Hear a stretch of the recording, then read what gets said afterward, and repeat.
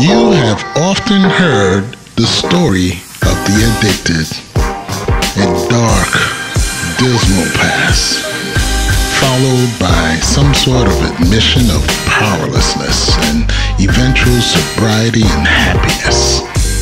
What happens after this transition? Are the promises to no longer regret the past, to comprehend serenity and know peace true? The Most High Media team set off to tell 8 stories of life in long-term recovery. What is life like? And if it really is truly the great ride we are told it is. Find out on The Road to Recovery.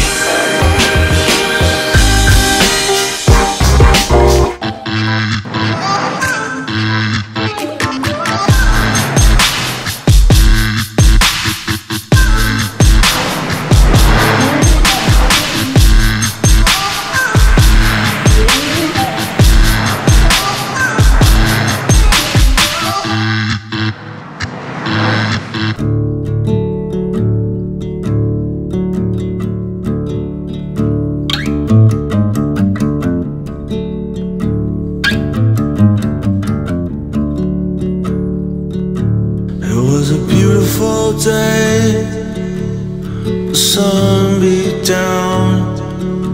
I had the radio on. I was driving. Trees went by. Me and Dell were singing Little Runaway. I was flying. Running down a dream.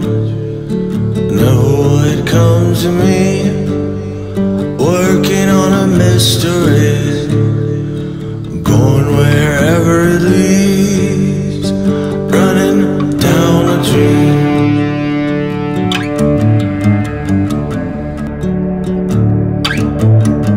Wait, I want to follow you on Instagram.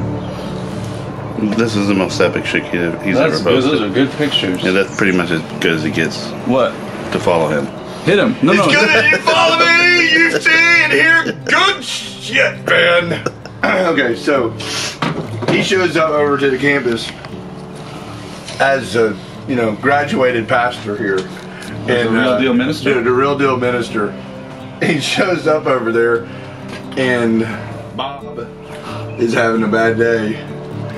And I can see it, like you can see it. So anyways, he set his phone down on my table like that, and I was like, oh, here we go. So when they walked outside, I walked over in between the two of them on the other side to try to diffuse. Yeah, I was ready. I was ready to be physically violent.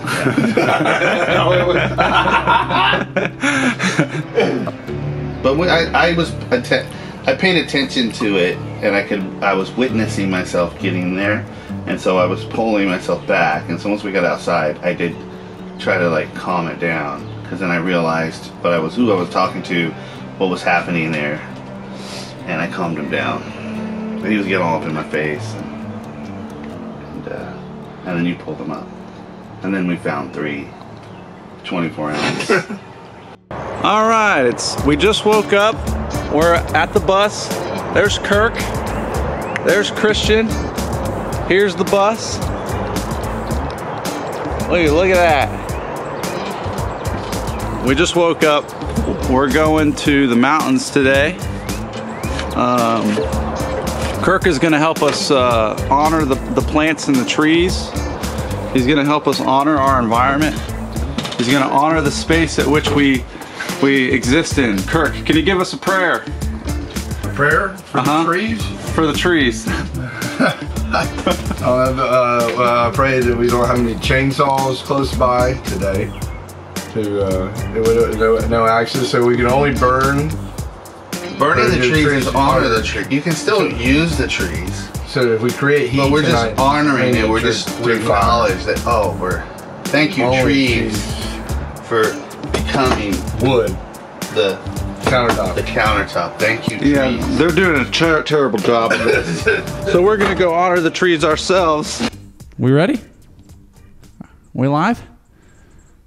Yeah. Hello, everybody. Hello, everybody. Kirk?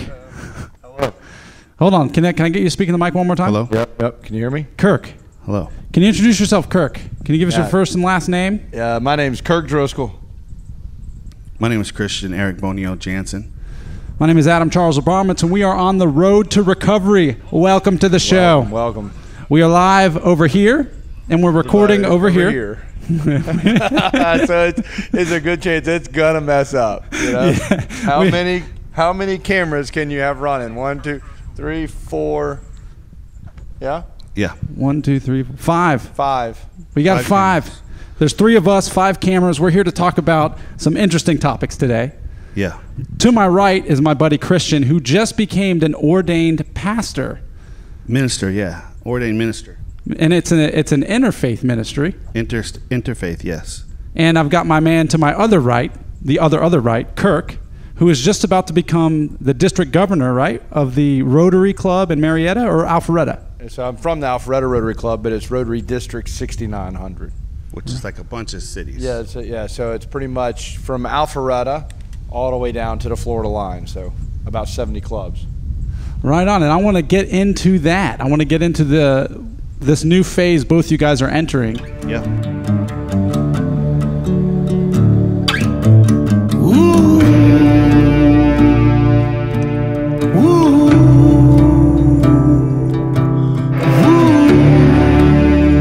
It looks like the men are doing just fine on their pilgrimage to Montana. When last we were with Erika, she was talking about balancing motherhood and tennis. Let's see how that's going. You know, I'm just a beginner in this game, so what I'd like to say is something for the video. We could do a practice run, but normally I do it in the first run. Go ahead.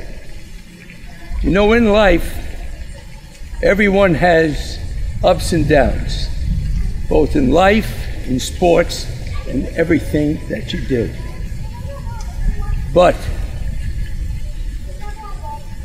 it's important that no matter how difficult it seems, find a way to come back, baby.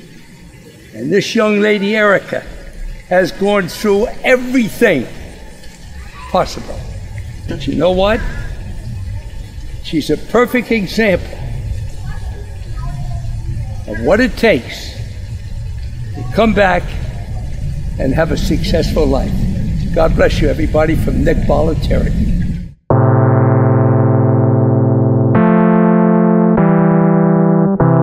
Got it. It's good. But you know, for me, it goes so hand in hand with my recovery. Like Nick, this weekend was so important to me mentally. I can't even tell you, because everything that I've been working on in my life that I'm falling short, and I don't know what it is. And then I get on the tennis court this weekend, and I have Madeline and Kenny and you. You need, no matter what Nick, Kenny, and Madeline say, you need matches. We can only tell you so much, baby. But what's amazing is those 2 matches is what I have been looking for my whole life inside of me. Just the 2 matches, what it did for me. As a person. Well, what I can do in my life now and on the tennis court. That's exactly right, dear. It's unbelievable. This will be the basis to do the rehab program that you're doing with your children, with your husband, and everything that you do. This has helped you and will help you more. But remember, do not be ashamed when you fall flat on your ass. But winners know how to get up and erase those calluses. Okay? All right.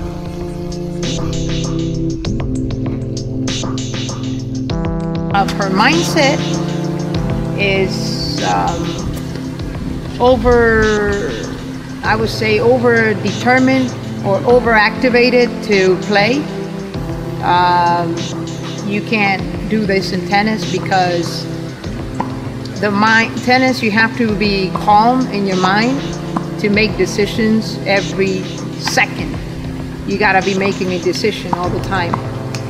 And you have to be adapting to a ball that's coming to you, and also to make a decision of how tactically you want to organize everything. If you don't have a calm mind with a vision, you can't do this really. So you cannot go through by force. She likes to, be head on and determined. It will help her to go through the difficult moments, but not necessarily is the right mindset to solve a problem. Right when I got sober, I suddenly had everything to take care of, and forgetting that I was a street person, and that I lost my house, I lost my kids, I lost my ex-husband, I lost my parents, I lost my car, I lost my clothing, I lost my self-respect, I lost, myself mentally, physically, emotionally, sexually, everything, and nothing mattered. And then suddenly I got sober and I wanted to fix everything. Suddenly bills mattered, getting a car mattered. Obviously getting my kids was the most important thing. Or maybe it's not obvious, but it was for me. So I went from, being a street person to suddenly getting rigorously honest and fighting for my life and getting my kids back. Yeah!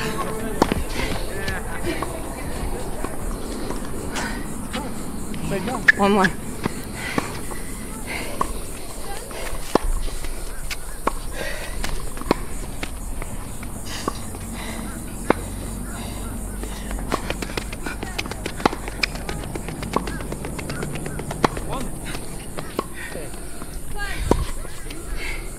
That's why I did it again. Okay, what do you do then?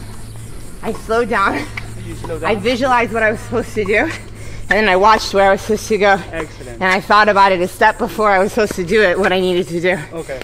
Wonderful. Wonderful. Excellent job. It's not only just you want to do it, also it's how we're gonna do it. How are we gonna do it? Yeah? That's the next question. On the next episode of Road to Recovery.